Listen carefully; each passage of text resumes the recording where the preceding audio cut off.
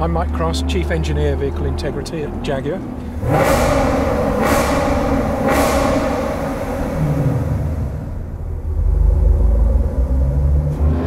Great new circuit with lots of elevation changes, lots of off-camber bends, uphill and downhill. A real test of the car's chassis.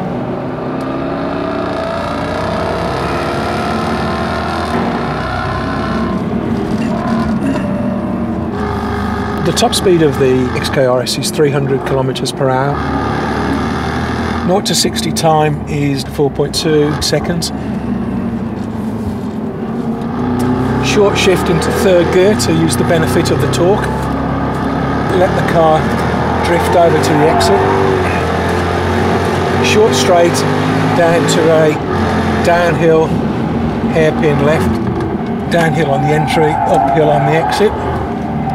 Feel the benefit here of the active diff, which alters the locking torque of the differential to maximise traction. New XKR-S, like the XKR, has adaptive dynamics, so the differential, the damper, the throttle all adjust to the way you're driving.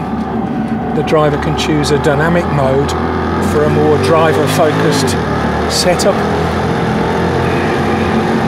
And as we go faster, the new aerodynamic package starts to show its benefits with increased stability as we brake into the corner.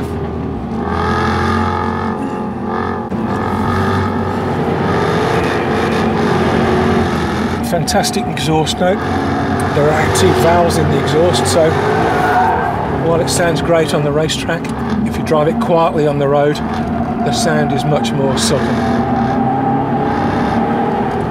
Downhill right-hander, third gear.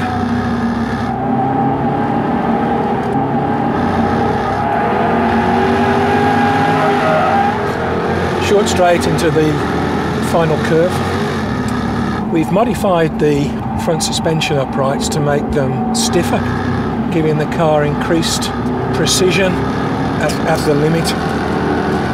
Okay, so punching out onto the main straight at Portimao, you can really feel the benefit of the increased power and torque at 550 horsepower.